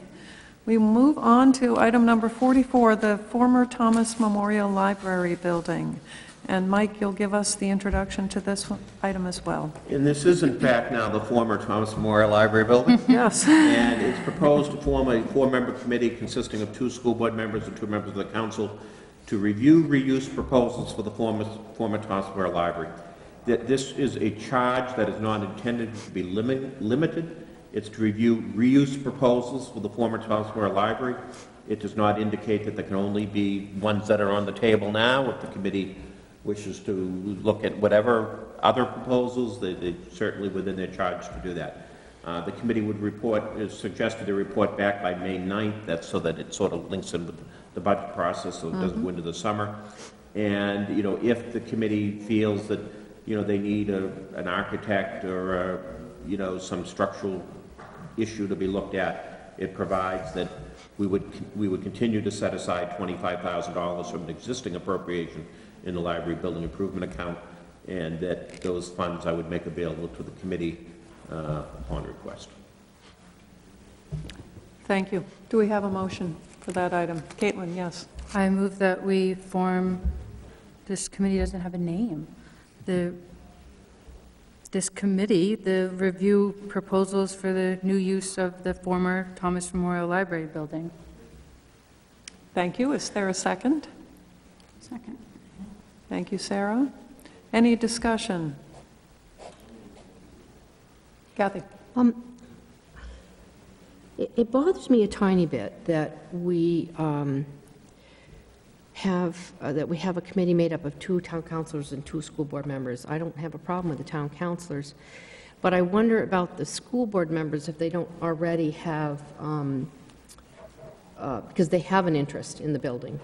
And should we not have some additional people on this committee? I'm not one of those people that wants big committees, believe it or not, but I am not sure if we are fully representing everybody who might have an interest in the building. I mean, we've seen the school board's proposal, and I sort of got the impression that the reason we were putting this committee together was to ferret out what the school board's proposal was. Because Can I just clarify for 1 Yes. second? I don't mean to interrupt, but I need to clarify this with Mike.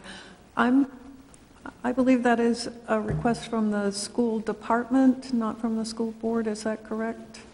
It came to us from the superintendent. We already get tripped up on this once tonight, on where something came from.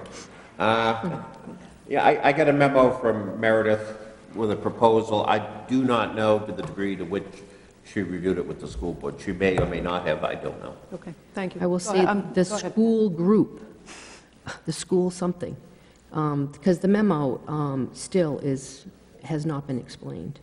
So I thought that this group was to find out what the school's proposal was, but not necessarily to find out others who might be interested. So I'm concerned that we're not necessarily really doing a good job at finding out other groups that might be interested in the building. So we have 2 school board members on the committee, and does that not sort of sound like we are sort of sending it their way anyway? I'm asking the question. You know, because we still don't have an explanation from that proposal that came from Meredith, from the school something. You know, if I please, you know, the charge is written to review reuse proposals for the former Thomas Memorial Library. We sent a survey out to about 4,000 residents on this topic. We have lots of different comments. We have lots of input that we can make available to this committee. You know, it's really limitless. You know, I hear comments, you know, like we haven't asked anyone. And, you know, nothing could be further from the reality because, you know, in fact, we did ask everyone. We have hundreds of comments back. We had articles in the Cape Courier about this in addition. So there's a lot of input. You know, what the committee, makeup ought to be, that's up to the council. I do point out that, if you do want to add someone to the committee or a position to the committee, you need to figure out as well who would appoint them. Are we going to go through the appointments committee process? If that's the case, this May 9th date is total fiction, and you need to give consideration to, or do you want the council chairman to have the authority to appoint any vacancy? If I could just, or any position? if I could Go ahead, just Jen, finish, finish up. I recognize that we did a lot of, asking townspeople. I'm more interested in different groups, and I know we put that out there, but I'm not sure that maybe all groups understand the process. But I would be perfectly satisfied if the council chair appointed somebody, maybe a townsperson, a citizen, senior citizen group person, or something. I mean, if you appoint a senior citizen group person, then maybe somebody says, well, now the senior citizens have their foot in the door. But I guess what I'm saying is the school board has their foot in the door. So I'm throwing that out. Maybe the council's interested, maybe they're not. It bothers me a tiny bit, so. Okay, yes, Patty. Okay. I think it does make sense to look at least having someone else on the committee. I think just in the sense that if there is the perception that the school's proposal, wherever it came from the hub, does trickle up to be the best,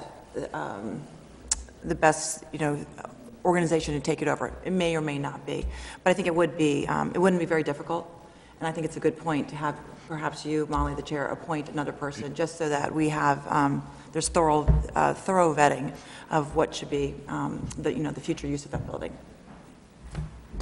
Thank you. Caitlin. I was just, to clarify, this did start out as a committee to review just that proposal, and then the council, as it often does, massaged it and moved it into reviewing all proposals and expanding it to, different options. And then we decided to include the school board members, not because of their proposal per se, but because of their proximity to the building, and that their input would be needed as to whatever we were going to decide to put in to that building, so that we had the school perspective from that angle. My concern with adding more members, which you want to add more members, great, fine, is the timing. Do we add a senior citizen committee member, and then where do we stop? Do we add a historical society member? Do we add, a Cape Farm Alliance member, a Business Alliance member? Like, where do you stop with adding members, and which committees get picked as to who to add? And then to you selecting somebody at random, or just one citizen at large, how does that person get selected? Is it just somebody that you happen to know as the chair, or do we have people apply like they would for the appointments committee? I'm just not sure how, you would do that with full transparency as we strive to do. I mean, we did that with the recycling, the long-range planning for the recycling center. People were just selected just because they knew people and they thought they'd be good on the committee. There was no appointments process. I was kind of upset about how that committee was selected, because I don't think that's how our town should be putting together town committees, by just picking people who know the right people. And so I just don't know how we move forward from here. Thank you. Yes, Jessica. You could consider maybe one school board member, one town councilor, one citizen at large, and maybe one senior citizen, one Cape Historical Preservation Society member.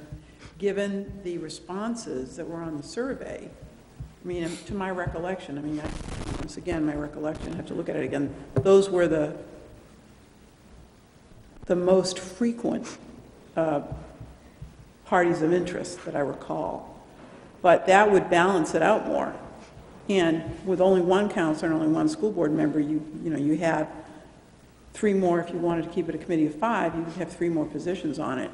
And it certainly would have the better perception of balance. I mean, we've all received a couple of emails recently expressing this concern. I actually was in the IGA a month ago, about 3 weeks ago, and someone whom I do not know and have no idea who this lady is, middle-aged lady, came up and expressed the same thing. Just sort of, you're on the town council, what's going on with that committee, and why aren't there more people on it? Because I responded to that survey, and I don't know what her affiliation is. I don't, it's one of those quick comments. And it was just one comment, but given, what we've seen recently, it might be a way to balance the members of the committee. I'm certainly interested in figuring that out. Any other comments on that? Yes, Sarah. I mean, I'm fine with everything everyone said. I would just say, if we give the committee a clear charge, I trust whoever's on it to be a grown-up. I mean, just because they're 2 school board members doesn't mean they can't think objectively and understand that they're supposed to be vetting all proposals, ditto with the council. Although I'm not opposed to having 5 different people. I think that's a great idea. I think 80% of success is in the directive we give them. I mean, we got to figure out what the committee's doing. Is it trying to figure out best use across all the possibilities in town? I think that's what it should be. I mean, we started out saying, figure out if the school board proposal is good, but if people want to back it out and say what's the best use of it, give that as the charge. I think people will act with responsible adultness. I mean. Deb, do we have a motion on the table? You do. Remind me of who? Yes, you do. Caitlin made the motion, Sarah. Okay. Excuse me, so the motion that we have right now is item number 44 as written, correct? Yes.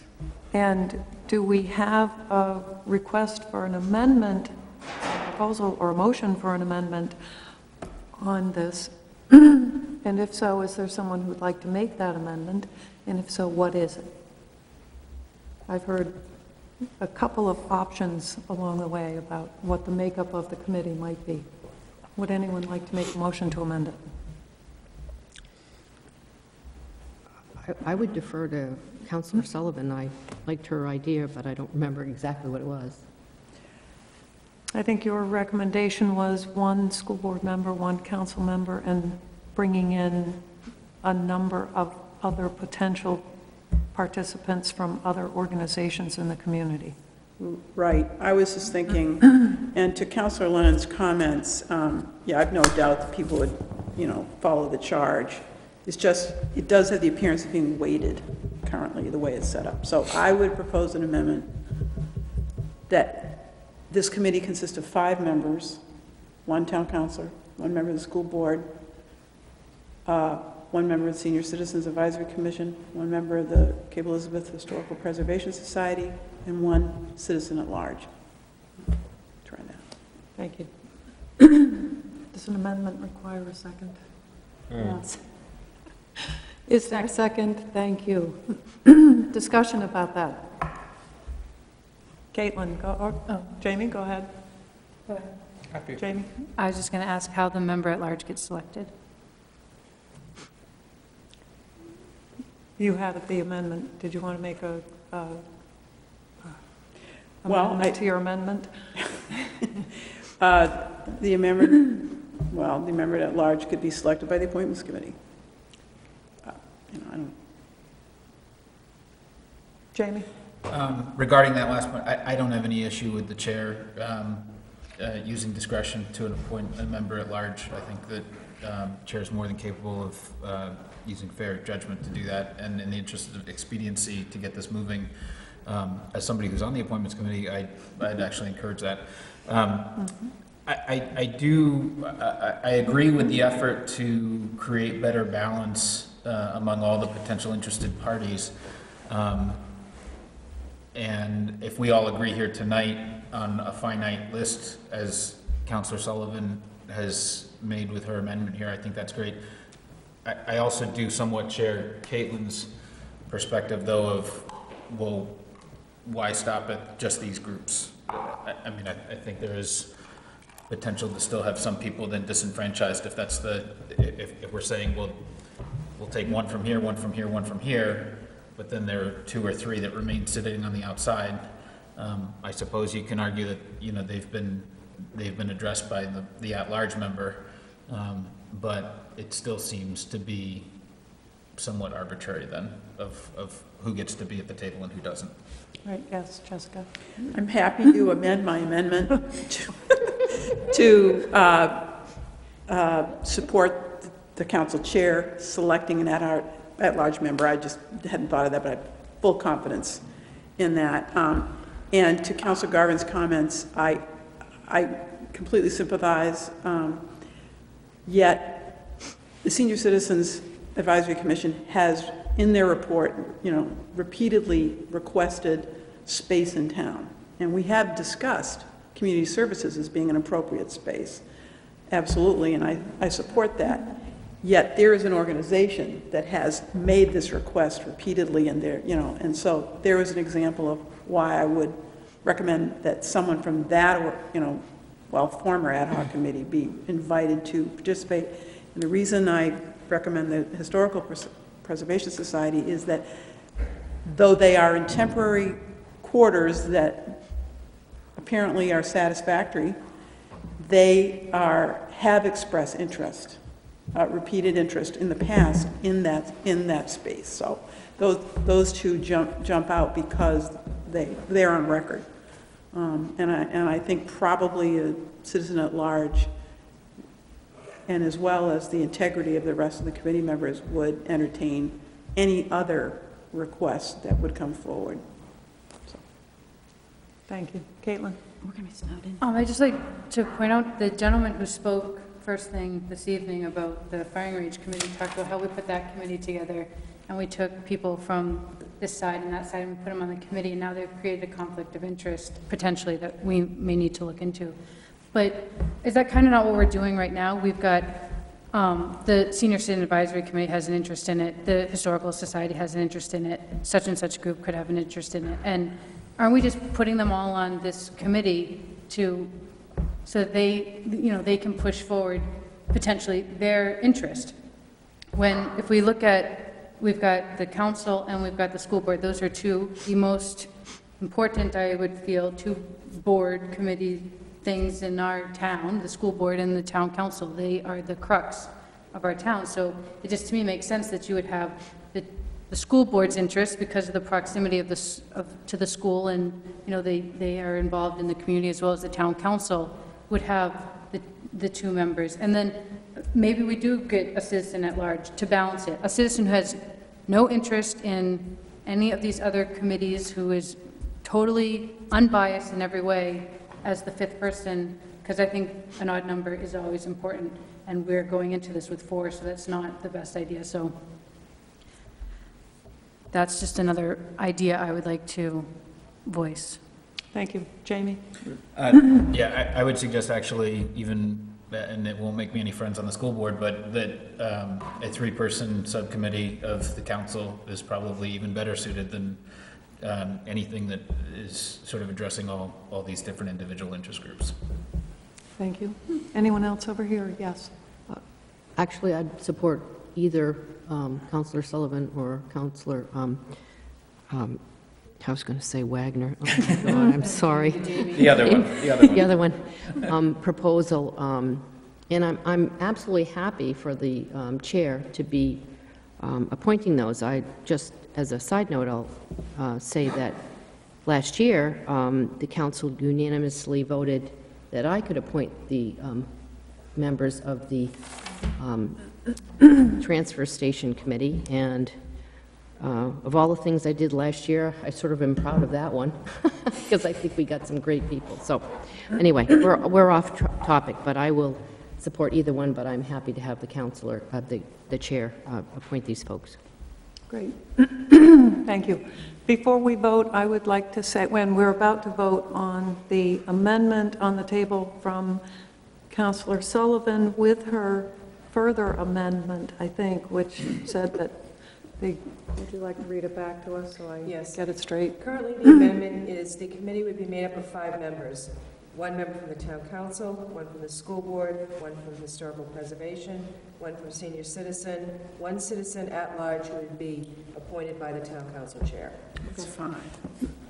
So before we vote on that, I would like to say, while I appreciate your amendment and your amended amendment, I am going to vote against that because I would like to see us move forward with this item number 44 as written, with one change, which is to add a fifth committee member who would be appointed by the chair, and that would be a person at large from the community. I'd like to keep the emphasis on the two council members that we have already talked about participating on that committee, and we have already had the discussion with the school board, and they've selected their two potential committee members.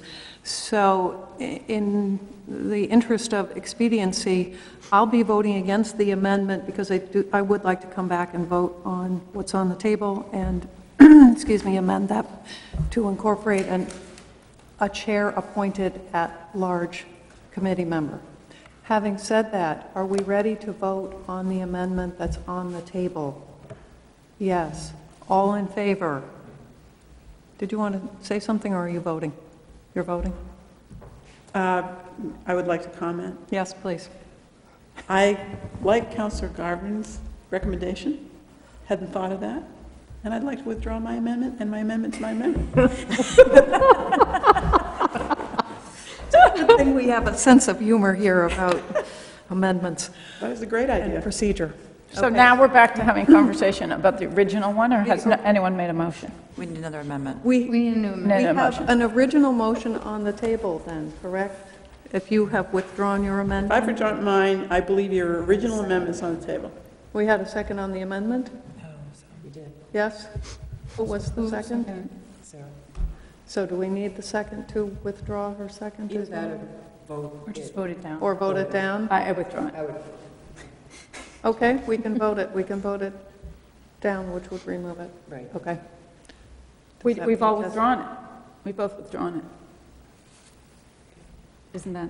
Point of. Do you want us to vote on it? Would it be easier? I think it's cleaner if we vote on it. So all in favor of the motion and the amendment as it was presented by Councillor Sullivan and seconded by Sarah. All in favor? All opposed? Okay. Got a big check mark next to that. Okay, so now we have the original motion back on the table, yes? And Caitlin? I'd like to make an amendment to my original motion. Thank you. To include a member of the community at large appointed by the council chair. Okay. I'll second that. Thank you. Discussion. Yes, Sarah. I agree with you that we should keep this as it stands. We're so far down the road. We've already talked to the school board members. I just want to reiterate, I think they can be objective, dispassionate, and fair. And for what it's worth, that makes up a committee of 4 elected people by the town. So it's a little different than appointments. It's a little different than an ad hoc committee or board. You have 4 elected people. I guess the assumption is that they're reasonable, and so I like 2 council members, 2 school board members, and a citizen at large who's just randomly interested for no self-interested reason. I think they're capable of weighing it objectively. Okay. Other comments? No? All in favor of that original motion as amended by Caitlin? All in favor? Yes? Any opposed? 5-2? Okay, that motion passes. Thank you. I think we have made it through everything tonight except citizen opportunity for discussion of items not on the agenda. Yes, please, come right back up.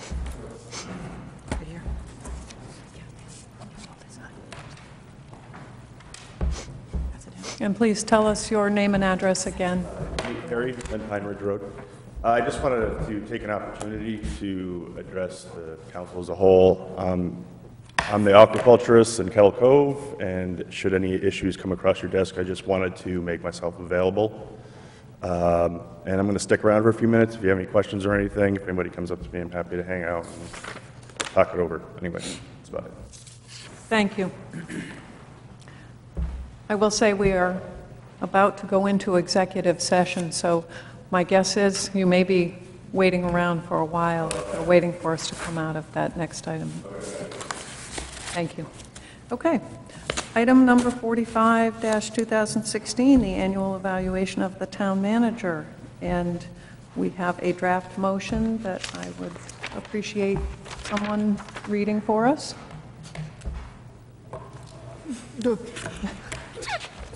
Yes, Jessica, thank you. I move that we go into executive session in regarding annual evaluation of the town manager in conformance with 1 MRSA's, I think it's subsection 405-6A, that we hereby enter into executive session to continue the annual evaluation process for the town manager. Thank you. Is there a second?